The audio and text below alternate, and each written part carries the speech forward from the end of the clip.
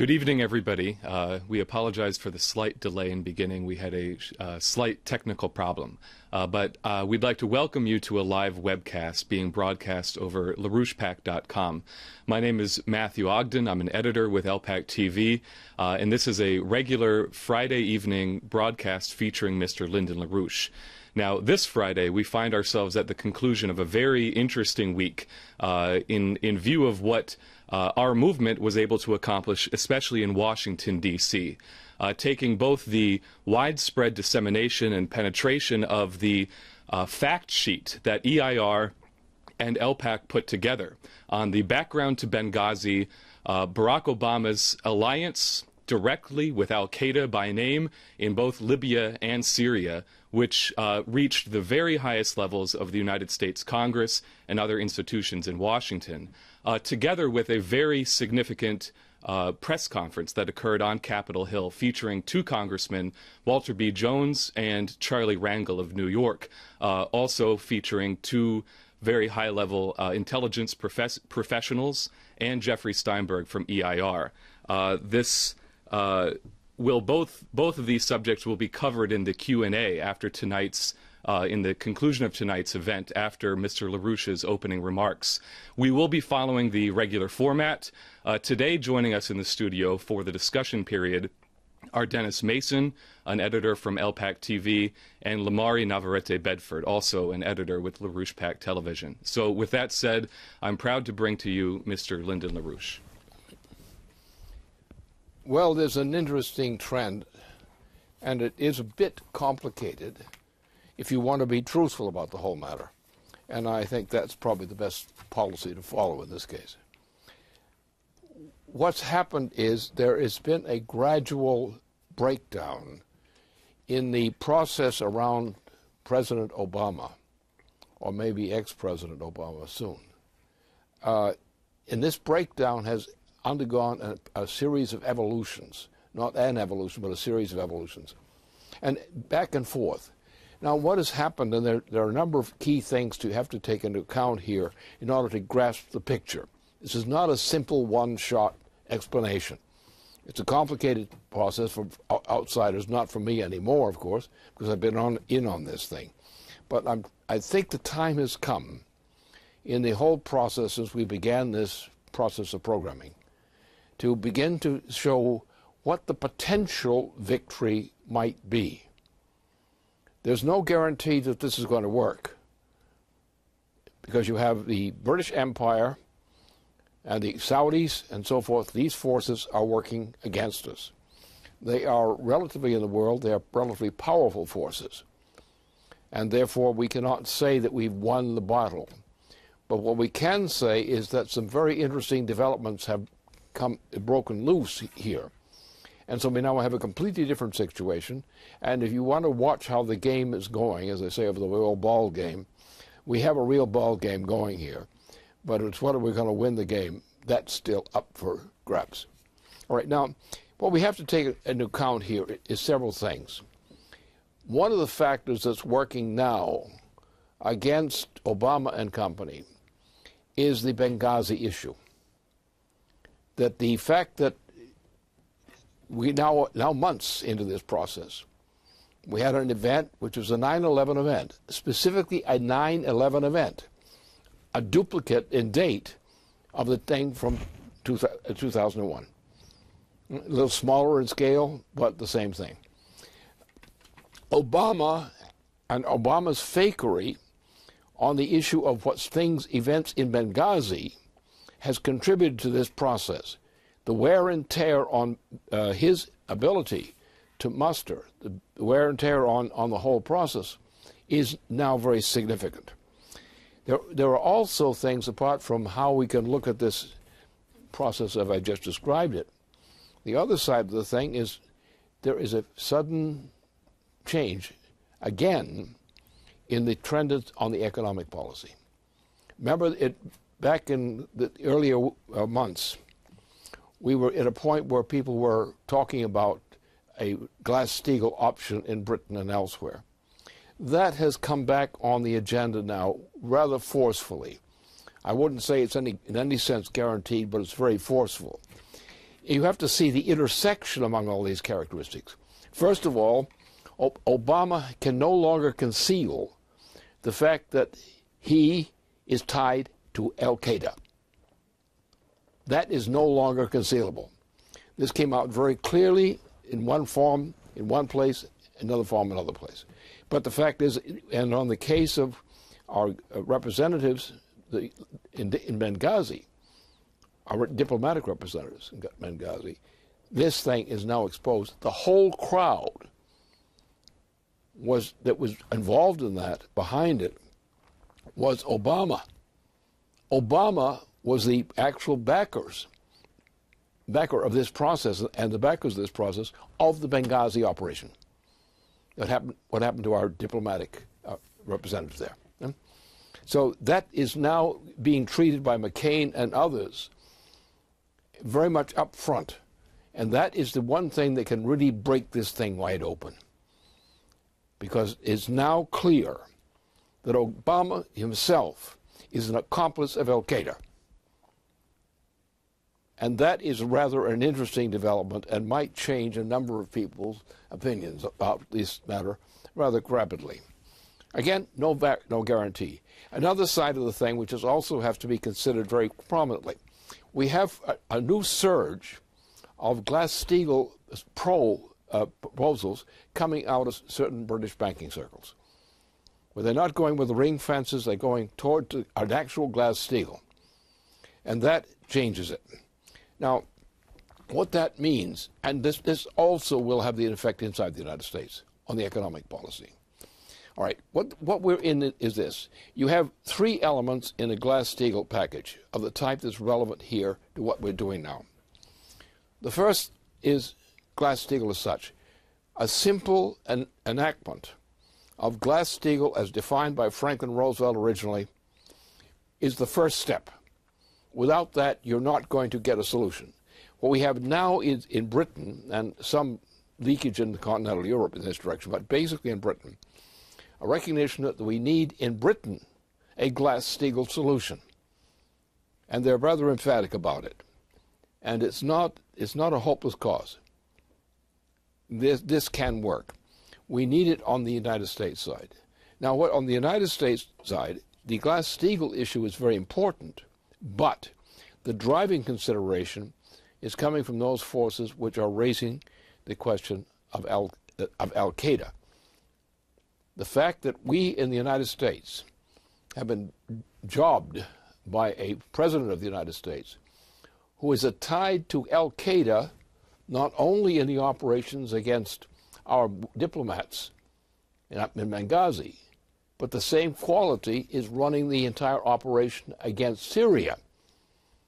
And it is him pushing this policy that is the actual master of the immediate threat of war. The immediate threat of war comes from an organization which is the so-called freedom fighters in Syria. They are Al-Qaeda. Now, what this means to me and to others who are rather experts in this aspect of the thing, this whole operation is a British-Saudi operation. I mean the whole operation. I mean number one, and 9/11 number one, and 9/11 number two are the same thing. And this gentleman, our dear president, is an accomplice in both cases, in Syria and in the Benghazi effort, and it shows that the trace goes back to the original overthrow of Gaddafi. It's all one package. Now, this is the issue which is coming out more or less clearly in what is going on in the Republican ranks in particular, but in the Congress generally. So now you have a criminal action, evidence of a crime committed by the incumbent president of the United States, a crime that goes back to the British and to the British influence in this, and also other things. So this is all one package. And now the question is, are people like McCain and company, a Republican, who are hot on the trot on this thing, are they going to stick to their guns? Because if so, Obama's candidacy for re-election is in real deep kimchi. And so therefore we have that kind of situation. Now let's look at what is involved with the Glass-Steagall side of this thing.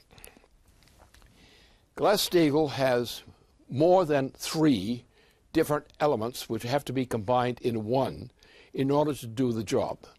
The first thing, you have to pass the original Glass-Steagall Act as a renewed action, number one.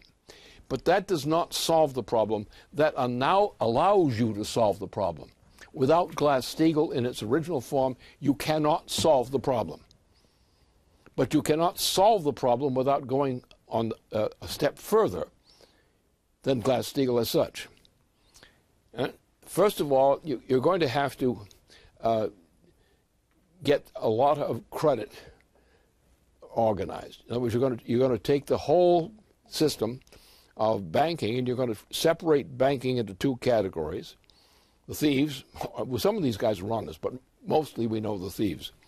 The thieves in this area, and but then beyond the thieves, we have to say, well, but that leaves us not enough money in the regular banking system, not enough money in the regular banking system to launch a recovery of the U.S. economy. And we now have in the United States in particular, but similarly in Europe. In Europe you have hyperinflation and collapse of the economies throughout Western and Central Europe. So you have to do something about that. Central Europe, continental Europe, needs a Glass-Steagall solution. But they're less prepared for it than certain of the British bankers who came back a second time after going the first time for a Glass-Steagall solution for Britain. Now, I'm all for a Glass-Steagall solution for Britain. That's not one of my problems with Britain. They should do it. They need it. There is no solution for them except by doing that. It's a very good idea, and I would be very happy to welcome it into the club. All right. So that's the first step.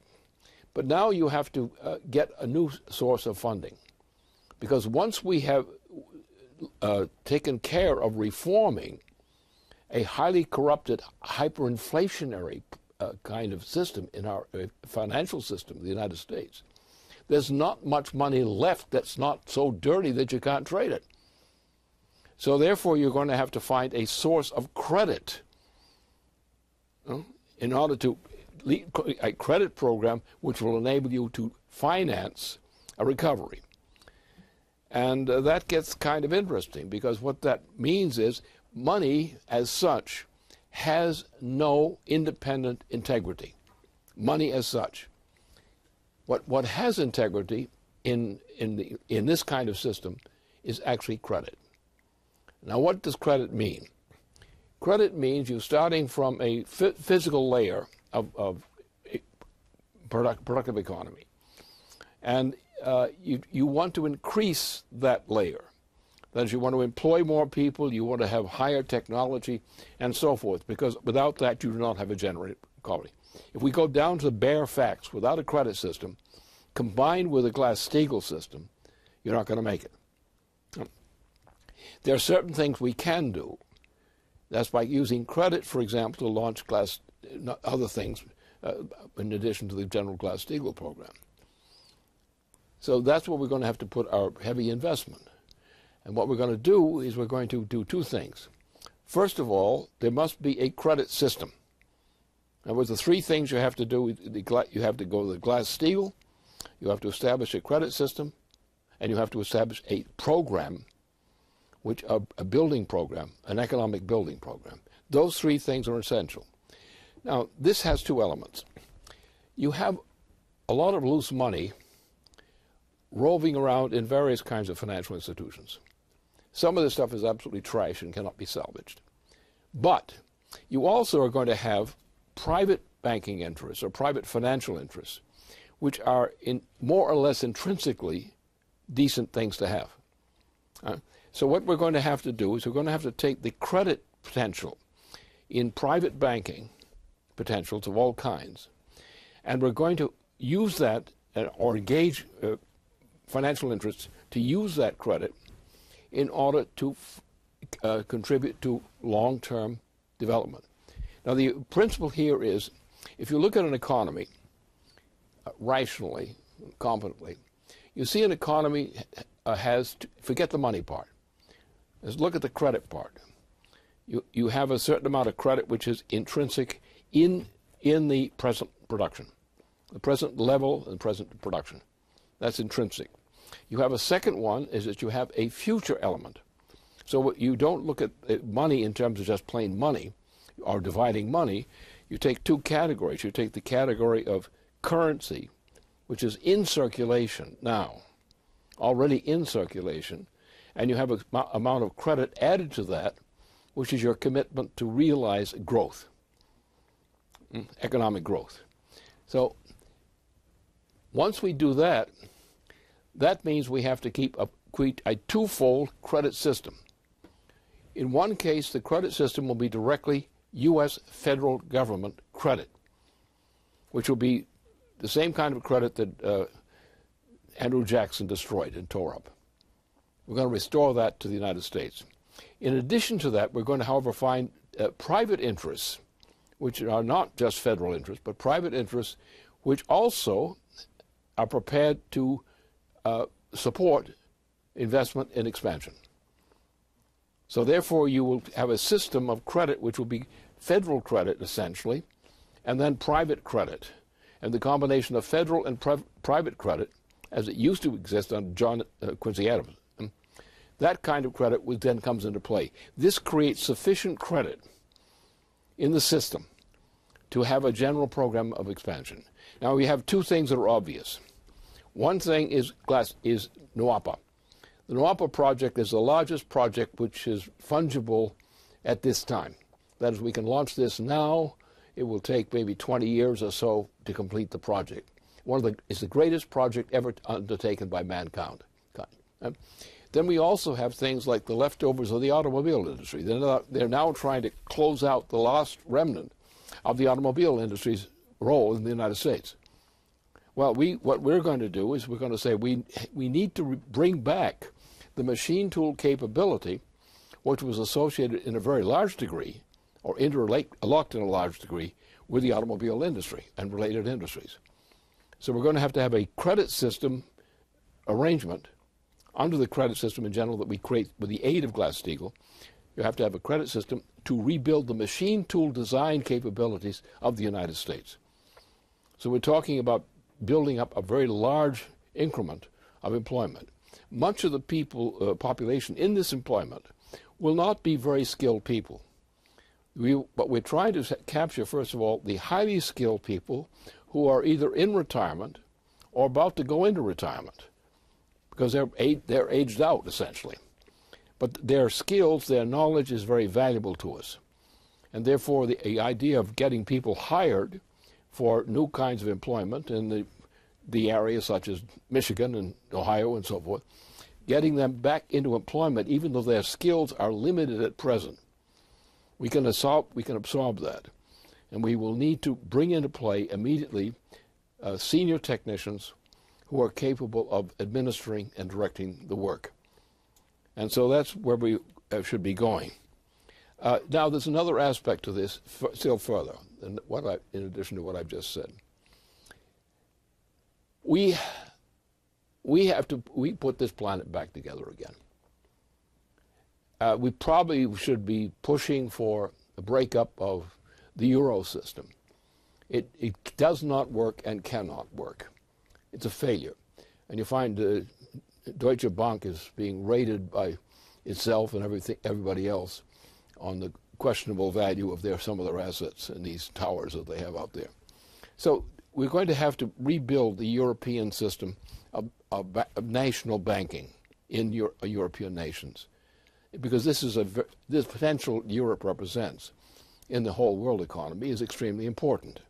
It may not look so good on an individual nation-to-nation basis, but when you look at the whole process and see what the potential is there, you realize that it's extremely valuable.